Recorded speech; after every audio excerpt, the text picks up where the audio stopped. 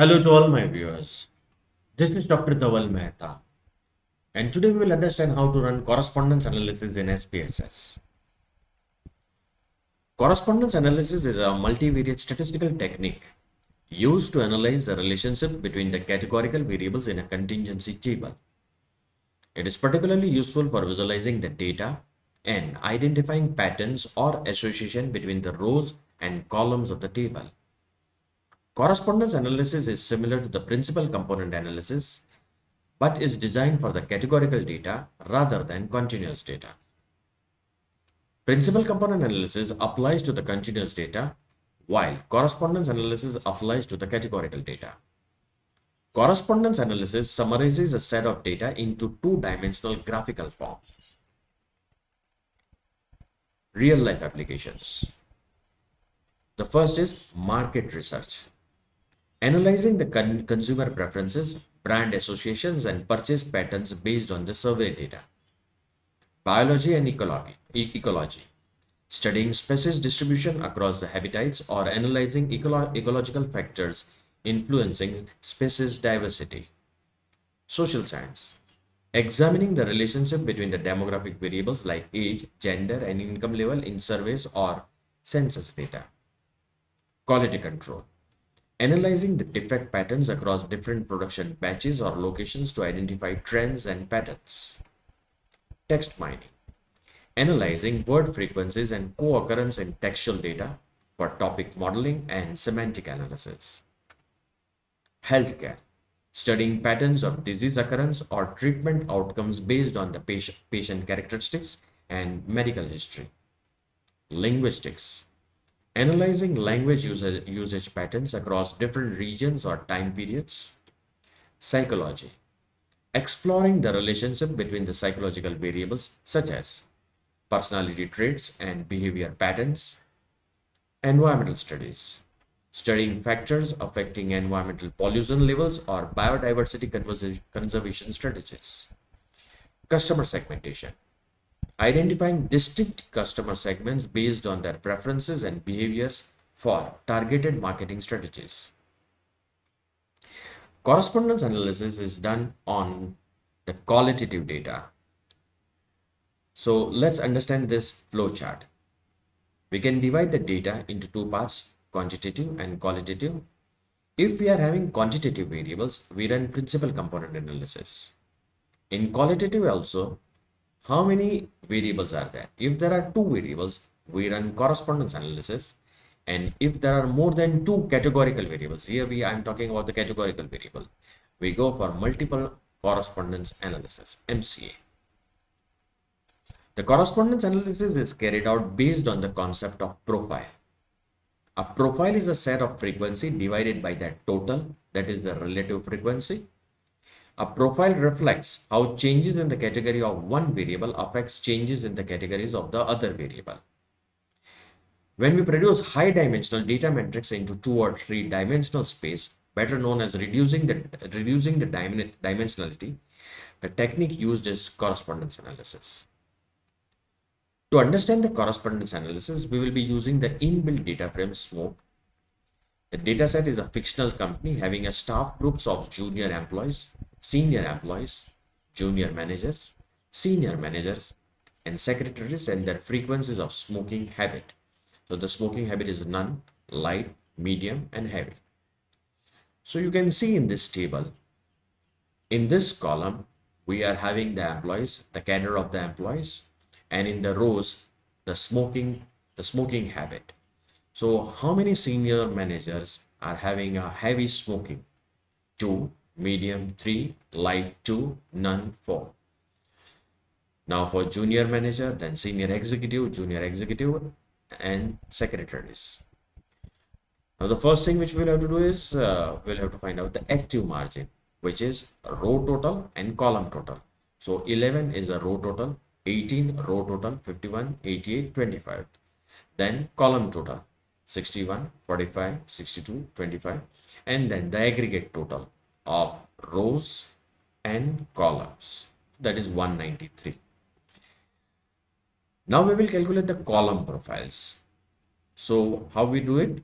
4 divided by 61, I'll get this figure. 4 divided by 61, I'll get this figure. 25 divided by 61, I'll get this figure. Similarly, 11 divided by 193, I'll get this figure.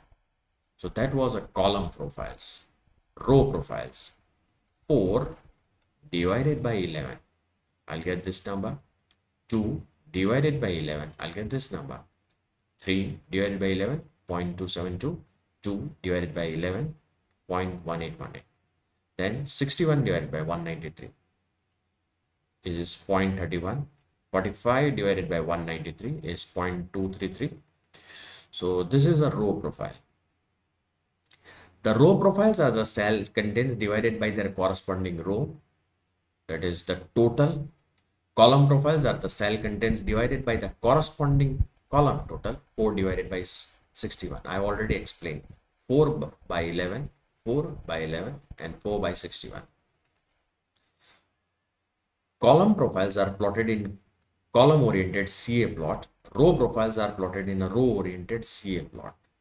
4 dimensions will be required to plot this 4 columns. Correspondence analysis measures the difference between each individual row profile and the average row profile. Now we will take one example. So in the first column we are having discipline. In second column we are having the year, and in third column we are having students. So in 1960, how many students opted for engineering branch? Then in 1965, how many students opted for mathematics? So we want to see the trend of the subjects. So from 1960 to 1975 we are having the data, and there are various disciplines given here. So first of all we will have to weigh the cases. So go in data, weigh cases, transfer number of students into frequency variable, click OK. Now we'll go and analyze dimension reduction, correspondence analysis, transfer year into row, define range. So 1, there are total 8 years. Update, continue. If you want to see about the year, go in the variable view. Year, you can see there are total 8, 1 to 8. How many disciplines are there? Click here. So 12 disciplines are there. So transfer discipline into the column, define range 1, press update, continue. Now go in the plots, row plot, column plot, continue, and click OK. So we got the correspondence table 1. We got the summary, and at the fag end we will be having the row and column points. We will start the interpretation one by one. So first we will start with the summary table. This table is available here. See, summary table is here. I have just copied it. Right click, copy. Okay. Now let's see the interpretation. Inertia divided by total inertia is 0.016 divided by 0.023. It is 0.696, which is 69.6%. A very small correction, very small. Here it is 8. Okay. I'll make this as 8. So it is 68.6%. So here also I'll have to change it. Okay. The second dimension, it is 0.04 divided by 0.023. It gives me 0.188, that is 18.8% inertia. So cumulatively we have 87.4% inertia, which is quite good. So generally we consider cumulative inertia of only 2 dimensions. Now the third dimension, 0.002 divided by 0.023, its inertia is very less. It's 10.5%. So we don't consider. So we only consider the dimension 1 and dimension 2. Next thing which we have to see in this is the p-value of this chi-square. What is our null hypothesis? There is no association between rows and columns. Alternatively, there is association between rows and columns. What is desirable? Desirable is that p-value should be less than 0.05. We reject null, and there should be an association between rows and column. So how we will write? As the p-value of the chi-square is less than 0.05, we reject null hypothesis, which means that there is an association between rows and columns. Now we will copy the another table, which is overview column points.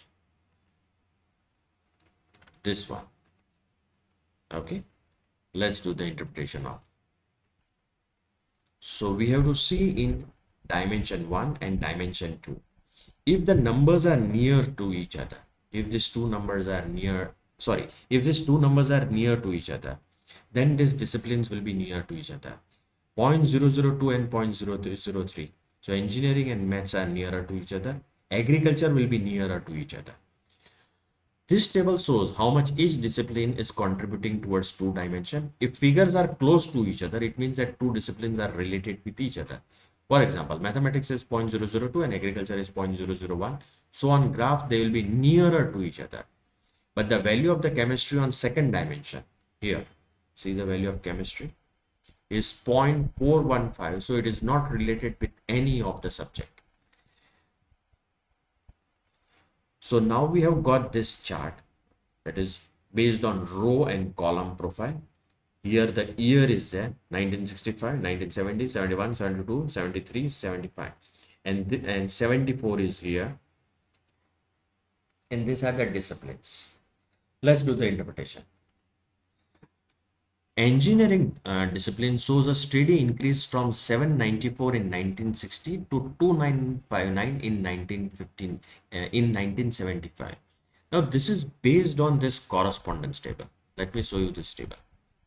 This is based on this correspondence table. Here is it. See the engineering. Okay, there is a rise. So we are writing on the basis of this.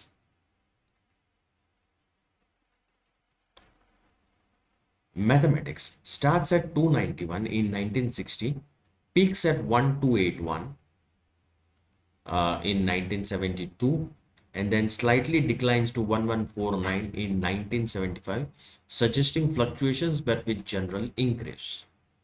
Physics increases from 530 in 1960 to 1590 in 1973, with a variations in growth rate indicating the sustained interest but with fluctuations. So which are the disciplines which are very popular from 1970, 71, 72, 73, 75? Which are they? Engineering, mathematics, somewhat biology, and sociology. Chemistry was very far away from these years, showing very patterns with a peak of 2, 2, 3, 4 in 1970, but then declines to 1762 in 1975, indicating initial interest followed by the stabilization or slight decline. Earth sciences, here is earth sciences, starts at 253 in 1960, peaks at 577 in 1973, showing a moderate increase over the years with some variability.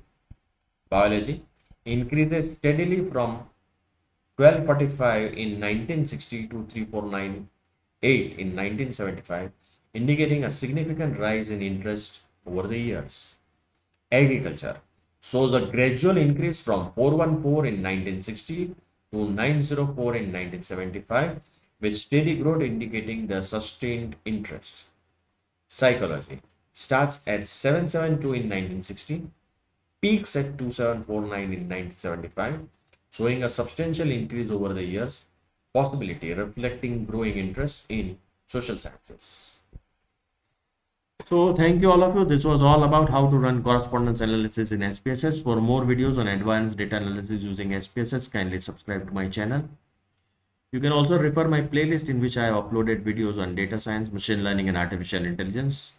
Please don't forget to like and share my videos. You can also follow me on different social medias, link given in the description box.